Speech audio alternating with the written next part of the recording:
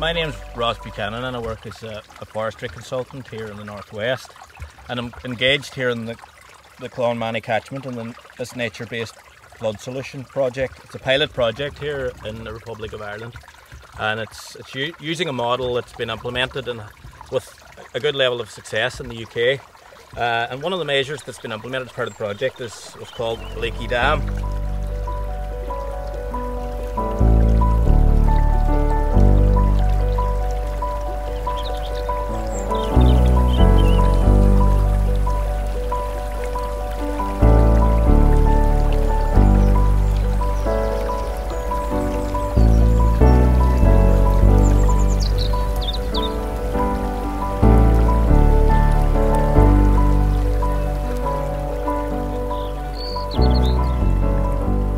This is the Leaky Dam structure, so it's pinned into each bank. We've got strainers here to hold it in place, so it's not going anywhere. It's tied together as well, and yeah, so it's not going to rip out and go downstream. And you're going to maintain it. You're going to ensure that they aren't falling apart over time, keeping an eye on them. But basically, during a peak flood event where stuff's falling here in the upper part of the catchment, it's all getting channeled in via drains into the streams. It's shooting down into the lower urban areas where people live. It's an attempt to hold it back. So as you get rain, the water level is going to start to come up. The streams are going to rise, and once they hit the bottom of the Leaky Dam, it's slowing the flow, and it's starting to actually hold back water. And so as it rises up, the water's getting out through the gaps.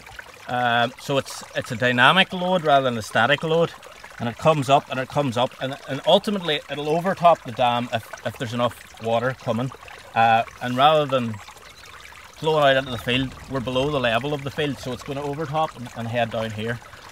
But the concept is that each one's designed based on the average bank width, based on the depth of the channel, and based on the gradient of the channel, to hold back approximately 3 cubic meters of water, which is 3 tonne of water.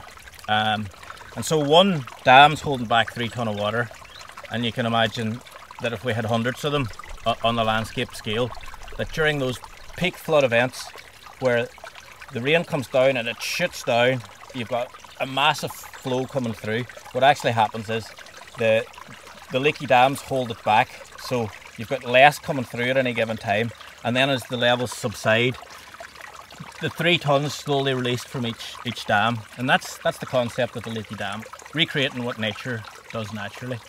Cheap to implement relative to hard engineering measures downstream where they're trying to hold back water that's been shot down from all round. We've got more rain falling now than before. We've drained our landscape significantly, so everything's shooting down during those peak flood events. And this is an attempt to hold it back. And you know, you're spending maybe tens or hundreds of thousands up here versus millions down there. This is prevention rather than cure and repair, and that's the concept of the leak.